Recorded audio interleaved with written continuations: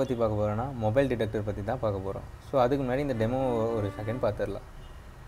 So இதுதான் GSM mobile வழியாக கால் பண்ணுறேன். ஸோ கால் பண்ணோடனே பார்த்தீங்கன்னா எல்இடி இண்டிகேஷன் வந்து கால் வரதை டிடெக்ட் பண்ண ஆரம்பிச்சிடும். ஸோ இது எப்படி ஒர்க் ஆகுன்றது நான் சிமேட்டிக் வழியாகவும் சொல்கிறேன். அண்ட் தென் அது எப்படி ஒர்க் ஆகுன்றது ஒவ்வொரு ஃப்ளோவும் நான் எக்ஸ்பிளைன் பண்ணுறேன் சர்க்யூட் டயக்ராம் போட்டப்போ. ஸோ இப்போ கட் பண்ணோடனே பார்த்தீங்கன்னா அந்த காலும் கட் ஆயிரும். ஸோ அகைன் ஒரு டைம் பாருங்கள், கால் பண்ணி பார்க்குறேன். ஸோ கால் பண்ணோடனே அந்த இடத்துல எல்இடி பிளிங்கிங் வந்து ஸ்டார்ட் ஆக ஆரம்பிச்சிடும். ஸோ ஃப்ரீக்வன்சி வந்து டிடெக்ட் ஆகுது. இந்த செட்டப் பார்த்தீங்கன்னா 2G டிடெக்ட் பண்ண மட்டும்தான் வந்து பார்த்தீங்கன்னா நான் செட் பண்ணியிருக்கேன். ஸோ ஒவ்வொரு ஃப்ரீக்வன்சி பார்த்தீங்கன்னா இப்போ 2Gக்கு ஒரு ஃப்ரீக்வன்சி இருக்கும், 3Gக்கு ஒரு ஃப்ரீக்வன்சி இருக்கும், 4Gக்கு ஒரு ஃப்ரீக்வன்சி இருக்கும். ஸோ அந்த மாதிரி வேரியஸ் ஃப்ரீக்வன்சி லெவல்ஸ் இருக்குது. ஸோ அந்த மாதிரி பார்த்தீங்கன்னா ஜிஎஸ்எம் ஃப்ரீக்வன்சிலே பார்த்தீங்கன்னா சிம் 900 இருக்குது. ஸோ தென் சிம் 1800 இருக்குது. ஸோ அந்த மாதிரி வேரியஸ் ஃப்ரீக்வன்சி வேரியஸ் கண்ட்ரீஸில் வந்து யூஸ் பண்ணிகிட்டு இருக்காங்க. நம்ம யூஸ் பண்ணுறது பார்த்தீங்கன்னா சிம் 900 யூஸ் பண்ணுறோம். ஸோ சிம் 900க்கான செட்டப் தான் நான் இந்த இடத்துல சூஸ் பண்ணி வச்சுருக்கேன். ஸோ இதில் செட்டப் பார்த்துடலாம். ஸோ இனிஷியலாக என்னென்ன தேவைப்படுற காம்பனன்ட்ஸ்லாம் LM358, அதாவது LM358ன்றது ஒரு ஆப்ரேஷனல் ஆம்ப்ளிஃபையர். ஸோ அந்த ஆப்ரேஷனல் ஆம்ப்ளிஃபையர் எதுக்கு தேவைப்படும்னா மில்லி வோல்ட்ஸ்லேருந்து வோல்ட்ஸாக கன்வெர்ட் பண்ணணும். ஸோ ஃப்ரீக்வன்சிலேருந்து வோல்டேஜாக கன்வெர்ட் பண்ணணும். ஸோ இந்த ரெண்டு அப்ளிகேஷனுக்காக தான் இந்த இடத்துல நம்ம யூஸ் பண்ணியிருக்கோம். ஸோ LM35க்கு வந்து பார்த்திங்கன்னா அது வந்து ஆப்ரேஷன் ஆம்ப்ளிஃபையருக்கு நிறைய அப்ளிகேஷன்ஸ் இருக்குது. ஸோ ஆனால் இந்த இடத்துல நம்ம use பண்ணியிருக்கோன்னா frequency to voltage converter milli வோல்ட்ஸ்லேருந்து வோல்ட்ஸ்க்கு convert பண்ணுறதுக்காகவும் use பண்ணியிருக்கோம் இந்த இடத்துல. ஸோ இது வந்து பார்த்திங்கன்னா இதில் தான் அந்த ஆப்பாம் செட்டப்பும் இந்த இடத்துல இருக்குது. ஸோ LM35 யூஸ் பண்ணியிருக்கேன் அப்படின்னா ஆப்ரேஷனல் ஆம்ப்ளிஃபையர்லேயே பார்த்திங்கன்னா 741 இருக்குது, LM358 இருக்குது, இன்னும் நிறைய ஐசிஸும் இருக்குது. ஸோ LM35ல என்ன இருக்குது அட்வான்டேஜ் அப்படின்னா 2 ஆப்பாம் பார்த்திங்கன்னா ஒரே ஐசிலேயே பேக்கேஜ்லேயே வந்து கிடைக்கும். ஸோ அதனால தான் இந்த இதில் வந்து LM358 நான் யூஸ் பண்ணியிருக்கேன். ஸோ அதுக்கப்புறம் பார்த்தீங்கன்னா இந்த 2.2 மெகா ஓம்ஸ் வந்து அடுத்தபடியாக தேவைப்படுது. ஸோ இந்த 2.2 மெகா ஓம்ஸ் பார்த்தீங்கன்னா 3 ரெசிஸ்டர் தேவைப்படுது. இந்த இடத்துல 3 இதுலேயும் நான் யூஸ் பண்ணியிருக்கேன். ஸோ இந்த இடத்துல ஒன்று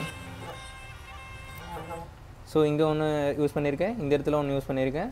ஸோ தென் பார்த்தீங்கன்னா இந்த இடத்துலையும் ஒன்று யூஸ் பண்ணியிருக்கேன். So 3 resistor. அதுக்கப்புறம் பார்த்தீங்கன்னா 500 ஓம்ஸ் வேரியபிள் ரெசிஸ்டர். இந்த 500 ஓம்ஸ் வேரியபிள் ரெசிஸ்டர் எதுக்கு யூஸ் ஆகுது அப்படின்னா ஃப்ரீக்வன்சி டியூனிங்.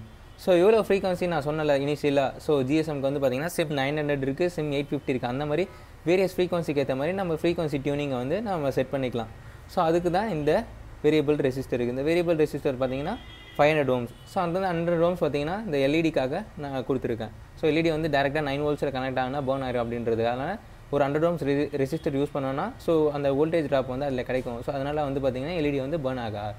ஸோ அதுக்காக இது யூஸ் பண்ணிக்கலாம். அதுக்கப்புறம் பார்த்தீங்கன்னா ஷார்ட் சர்க்யூட் கெப்பாசிட்டர், அதாவது டிஸ்க் கெப்பாசிட்டர்னு சொல்லுவாங்க. ஸோ இந்த டிஸ்க் கெப்பாசிட்டர் பார்த்தீங்கன்னா 3 யூஸ் பண்ணியிருக்கேன். ஸோ 100 நானோ ஃபேரட்னா ஸோ ஒன்றும் இல்லை, அந்த நானோ ஃபேரட் கெப்பாசிட்டர் வந்து டிஸ்க் கெப்பாசிட்டிலே 104ன்னு மென்ஷன் பண்ணியிருப்பாங்க. ஸோ அந்த 104 தான் வந்து பார்த்தீங்கன்னா disk capacitor and 100 nano ஃபேரட்றது. So இதில் இந்த 3 இடத்துல நான் யூஸ் பண்ணியிருக்கேன். அதுக்கப்புறம் பார்த்தீங்கன்னா 9 வோல்ட்ஸ் பேட்டரி பவர் சப்ளை, இந்த டோட்டல் ஆப்ரேட்டிங் பவர் சப்ளை வந்து 9 வோல்ட்ஸில் தான் கொடுத்துருக்கேன். அதுக்கப்புறம் இண்டிகேஷன் எல்இடிக்காக எல்இடி கொடுத்துருக்கேன். அதுக்கப்புறம் ஒயர்ஸ், கனெக்டிங் ஒயர்ஸ்னு தேவைப்படுறதுனால. ஸோ இனிஷியலாக நம்ம செட்டப் பார்ப்போம். ஸோ இதுதான் இந்த ஆண்டனா செட்டப். இந்த ஆண்டனா செட்டப் தான் வந்து பார்த்திங்கன்னா ஜிஎஸ்எம் ஃப்ரீக்வன்சி இந்த டியூன் பண்ணி வச்சுட்டு அப்புறம் பார்த்திங்கன்னா இந்த ஆண்டனா வந்து ஃப்ரீக்வன்சி ரிசீவ் ஆகும். இந்த ஃப்ரீக்வன்சி வந்து பார்த்திங்கன்னா ரொம்ப கம்மி வோல்ட்ஸாக இருக்கும். ஸோ கம்மி இதுவாக இருக்கும். ஸோ ஃப்ரீக்வன்சி லெவலே வந்து பார்த்திங்கன்னா, ஏன்னா அது வந்து நம்ம வந்து மொத்தமே 9 வோல்ட்ஸில் தான் ஆப்ரேட் பண்ணிகிட்டு இருக்கோம். ஸோ அதனால் வந்து பார்த்திங்கன்னா ரொம்ப கம்மியாக இருக்கும். ஸோ அந்த கம்மியாக இருக்கிறத பண்ண ஆப்ரேஷனல் ஆம்ப்ளிஃபையர் வச்சு என்ன பண்ணுறோம், ஆம்ப்ளிஃபிகேஷன் பண்ணுறோம். ஸோ இந்த ஃப்ரீக்வன்சி என்ன பண்ணுன்னா லோயர் ஃப்ரீக்வன்சிலேருந்து ஹையர் ஃப்ரீக்வன்சியாக கன்வெர்ட் பண்ணிடும். ஸோ இந்த ஹையர் ஃப்ரீக்வன்சியாக கன்வெர்ட் பண்ணிடனா ஸோ இந்த பூஸ்டப் மாதிரி லைக் ஒரு டிரான்சிஸ்டர் எப்படி ஆக்ட் ஆகுமோ அந்த மாதிரி தான். ஸோ அந்த பூஸ்டப் பண்ணோடனே பார்த்தீங்கன்னா இதில் வந்து பார்த்திங்கன்னா அதுக்கடுத்து இருக்க ஆப்ரேஷனல் ஆம்ப்ளிஃபையர் என்ன பண்ணுன்னா மில்லி வோல்ட்ஸை வோல்ட்ஸ்க்காக கன்வெர்ட் பண்ணும். ஸோ அதுதான் வந்து பார்த்திங்கன்னா இந்த ஆப்ரேஷனல் ஆம்ப்ளிஃபையர் வந்து ஃப்ரீக்வன்சி வந்து கன்வெர்ட் பண்ணிவிட்டு அதுக்கப்புறம் பண்ணால் ஃப்ரீக்வன்சி வந்து வோல்டேஜாக கன்வெர்ட் பண்ணிடும்.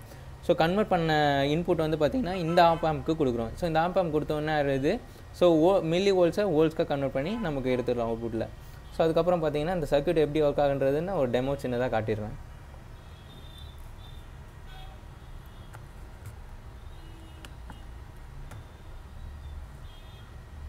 ஸோ இதுதான் இந்த பிரெட் போர்ட் கனெக்ஷன். நான் சொன்ன அந்த வேரியபிள் ரெசிஸ்டரும் இது தான். ஸோ இந்த ஃப்ரீக்வன்சிக்கு ஏற்ற மாதிரி நம்ம டியூன் பண்ணிக்கலாம்.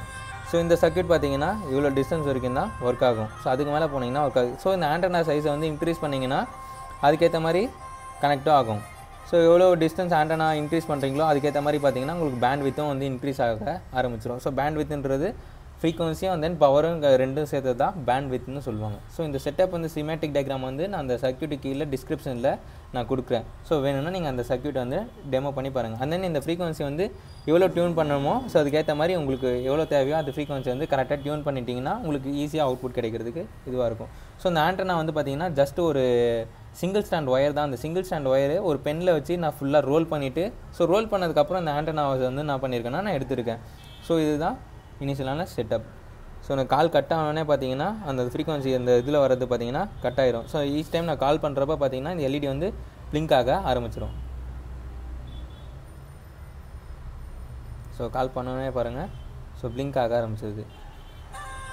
ஸோ நான் கால் கட் பண்ணிட்டாலுமே வந்து பார்த்தீங்கன்னா அது வந்து கட் ஆயிடுது. ஸோ சிக்னல் வந்து பாஸ் ஆகலைன்றது தான் வந்து இது வருது. ஸோ இதுதான் மொபைல் டிடெக்டரோட கான்செப்ட்.